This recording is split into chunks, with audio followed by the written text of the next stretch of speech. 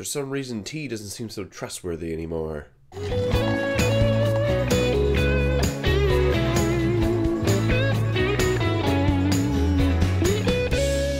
Hey guys, this is my review for episode 17 of Supernatural Season 12. And this episode was a mixed bag, more so in the positive though. The first off thing I'd say is that they brought back the Death Girl from Season 11, which I actually was pretty surprised. Mainly because she had a really good episode back in Season 11. It was a filler episode, but it was an episode that still focused on the relationship of the brothers and how they deal with their current day things, and if anything, it reflected on their entire lives. And she had a really cool family history, and her character is a really cool person. So the fact that they brought her back into this episode was really cool. I like that. I think that's really cool that they were, especially the fact that she is what she is really cool to see someone like that featured in a show.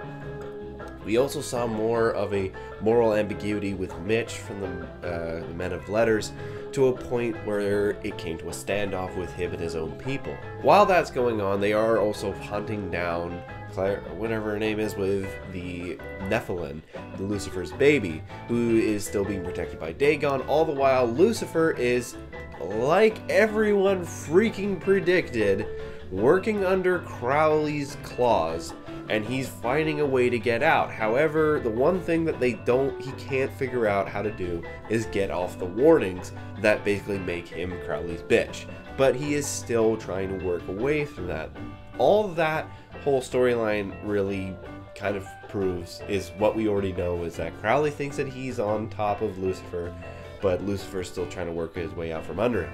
So that wasn't really, there's nothing really happened there. That was some cool dialogue. It was a really cool moment where he's addressing the demons in accordance with what Crowley wants him to do, but really he's giving them a mixed message. I thought that was funny. But the main story is going after the baby, and if anything, they actually grab her at one point, but then there's a crossfire, and Dagon is able to disappear while Claire, Celine, the Death Girl, shoots one of Mitch's Men of Letters guys.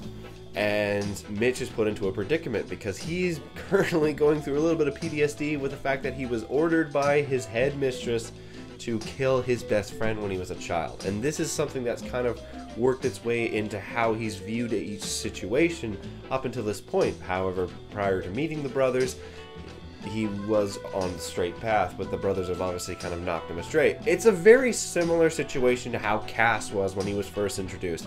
Someone actually commented on that in the previous episode review. And yeah, his arc is totally like Cass's, for one simple, unfortunate change. Later on in the episode, we see that the head mistress, Mrs. whatever her name is, Mrs. Umbridge, I'm going to call her, she comes and meets with Mitch and says, that's it, we're done, we're gonna kill the American hunters. Again, this storyline, I don't like it because it's dumb in my opinion. I don't understand. This is just so this is conflict for the sake of conflict rather than actual conflict. But besides that, Mitch actually makes a stand and he says, you know what, fudge you, I'm gonna do what I think is right, and that's what Sam and Dean... Bleh! Mr. Ketch kills him. And I actually did not see that coming. I thought they were going to lock him up or some garbage like that. But no, they actually straight up viewed him. Oh, by the way, Mary slept with Mr. Ketch. Yeah, that...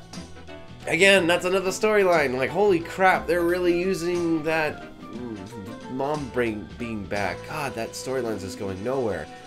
However, everything that happened with Mitch was actually really cool, and I'm actually now sorry to see him go. He was a cool character in the end. At first he was kind of annoying and kind of just, I don't know, just the embodiment of what I've not liked about this season.